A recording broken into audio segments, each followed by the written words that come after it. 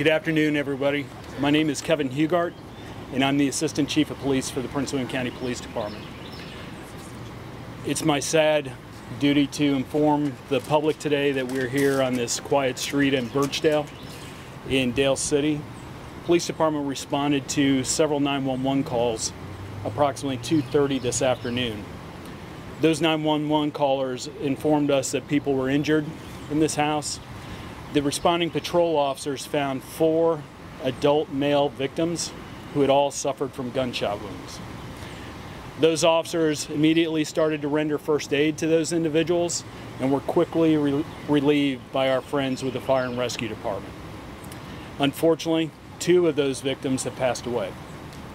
The other 2 victims have been transported to local area hospitals where they are currently receiving medical treatment. At this time, our investigators are on scene, talking to witnesses, talking to neighbors and everyone in the neighborhood, and we are very convinced that the violence that took place at this residence today is limited to this individual home. It's not something that's neighborhood-wide, but it is relieved to be able to say that it's folks who probably knew each other and have some sort of connection, but they will identify those people and we'll be able to put that information out later. The detectives are currently working as fast as they possibly can, interviewing witnesses, trying to identify the victims. We have not been able to identify them, nor have we been able to identify next of kin at this point. So I don't have any information that I can release to you on who they are. The men and women of the Prince William County Police Department share our sorrow with the family members of these victims. This travesty is not what we want in Prince William County, and it's unheard of in this particular part of our county. We are working very hard, like I said, to identify the person that is responsible for this event. And based on what limited information I know right now, it is one person that we are looking for. We do not have enough of a description or any other vehicle information to be releasing that to the public at this time. Detectives are currently trying to get that through interviews, and as soon as we have that information, we will release it because we need the public's help to help us to solve what's happened here today. This part of the county is generally very quiet. It's a nice residential neighborhood, so this type of action that happened here is traumatic to everybody, including the police department, our community, and everyone associated with the folks who live here who were visiting here. As you can see, we have a nice rec center right across the street, so it is a pretty nice area of the county where a lot of people come, where they visit and they enjoy their time. And travesties like this, we don't want that to happen. So we need the community's assistance. If anyone has any information of what happened here today, if anyone has any ideas of what happened here today, we ask that they call the Prince William County Police Department and speak to some of our detectives and give us that information so we can try to help the victims that were injured here this afternoon. So that is the amount of information I have to be released right now. Like I said, we do not have any information on victim information that I can release, nor do we have a suspect description that I can give you at this point. Yes, sir. You mentioned the 2 people that are the 2 men that are hospitalized. Can you describe their condition? Critical? I cannot. They're undergoing medical treatment right now. That's all I know. Any indication that this might be drug related? I don't have any of that information at this point. Hopefully the detectives will find that and use that to our advantage to identify who's responsible for this heinous crime. Major. Can you describe where these shootings occurred? We heard one of the victims may have been shot outside of the house. The victims were found both inside a residence and outside, so we don't know fully exactly what happened from the moment it started until it ended. So that information will be found out by the detectives as they continue their investigation. Are you able to describe this scene? Because it's really not just in front of one home. I see there's some evidence markers here with what looks like clothes and stuff by this electricity unit. Can you describe that? As with any crime scene, we try to block off as much as we can and look for any possible shred of evidence, how small or how big. and that's what you see here. Anything that looks like it could be connected, we'll collect that and examine it to see if it is, and we'll use that as part of our investigation as we continue down the road. This happened right before 3 o'clock. Were there children in the area? This is a rec center. I don't have that information at this point.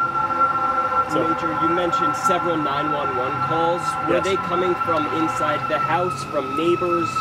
that information is part of the investigation. I don't want to release that at this point. I will say there were more than one, and those folks, we appreciate them calling 911 and getting the emergency services rolling and getting them here quickly. So I can't tell you that yes or no one way or another. Yes, ma'am. Can you tell us, was the incident happening in more than one house? Was more than one house, or the residents of more than one house involved? That is still part of the investigation that is going on. The Okay. detectives are trying to find out exactly what happened minute by minute to understand all of the circumstances that happened here. So I don't have that information right now. And is there like a primary home where the victims were found? Yes, there is. Can you tell us which one that was? or- I'm not going to say anything about what we have found inside or outside of the home. That's part of the investigation. It's part of the information that the detectives are trying to uncover. So that's not, I don't have that to release. Okay, and do you know if the victims lived together in the home, or? We You don't know who they are, so I can't answer that question at this point. Okay, and there was a description of a Bolo that went out earlier, of a Yes. black SUV, 2014 Ford, I believe. What, I mean, was that There was found? information. The detectives are trying to verify the veracity of that, and once they can do that, we will release that information immediately, because that is very important to our investigation, finding this person and making sure that we get them off the street. Right, and have residents been kept away from their homes as a result of this incident? I don't know that for certain. Some of them probably have because of the investigation, but we have talked to the residents on either side of where this occurred. They've all been very cooperative, and we appreciate their cooperation. So you haven't had to evacuate homes or No, keep ma'am. people away? No. No, okay. Just to confirm the sexes, so 2 males are in the hospital, correct? It is all 4 of the victims are male. All 4 victims. Yes. Major, in a previous press release, you all said you don't believe the suspect is in this area. Could you describe, do you know where that suspect could be, or how did you come to that determination? We don't know where the suspect is at this point, but that information was gleaned from the witnesses who talked to the first responding officers and those that are currently being interviewed by our detectives. And when you say area, do you mean this block, this county? Could you elaborate at all? Or? They're not here where we are. That's the extent of what I know today. Okay? Do you know like an age range of the victims? Like No, we 20s, don't know 30s, that yet. 40s? You don't They know? all appear to be adults. I'll leave it at that. And I again want to reiterate the sorrow and the pain and the connection that the men and women of the police department have with this community, and we feel for the men and women and the families that live on this block. We were working diligently to identify who has done this, and we'll bring them to justice as soon as we possibly can. Can you say Thank anything you. about the weapon that was No, ma'am. used? No? Okay.